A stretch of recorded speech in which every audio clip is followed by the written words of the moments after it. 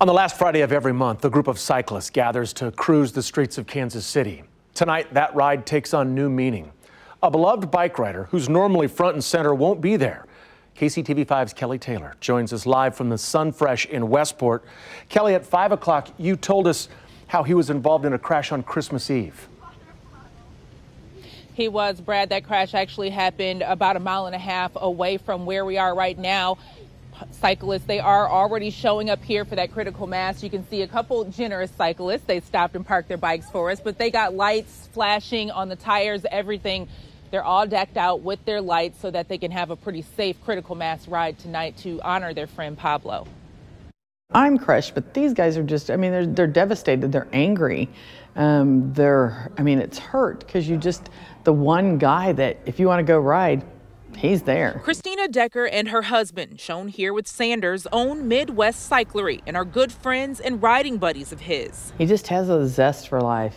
The intersection where Sanders was hit while riding his bike on Christmas Eve is his normal route to and from home. It's also one of many very busy areas bikers would like to see made safer. There's just so many cars going on them. It's so fast. There are a lot of challenges with that particular intersection that lead to things like folks not having enough time to have a green light to cross the street. Eric Rogers is the executive director at Bike Walk KC. They're a nonprofit that works to make Kansas City a safer place to walk and bike. I would have to give us a D for bike lanes, unfortunately. We don't have many, and the ones we do don't usually connect to each other, so we have a very isolated, scattered system. Newly elected Councilman Eric Bunch represents the 4th District and says a couple years ago, KC set out to update its master bike plan.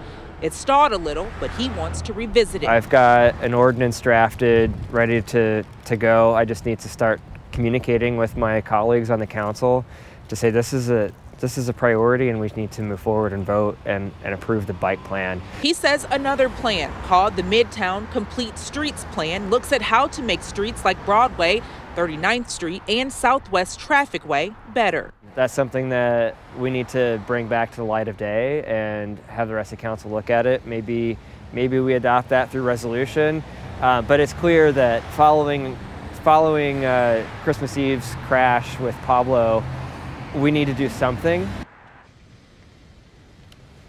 And we're back here live at Sunfresh again, where these cyclists are starting to show up for that critical mass bike ride tonight. We did get an update on Pablo. He does have a few broken bones and that head injury that we told you about earlier at 5 o'clock. But we will be out here to get the start of what's happening for the critical mass tonight. Right now, live in Kansas City, Kelly Taylor, KCTV5 News. Yeah, we'll hope for a full recovery. Kelly, thank you.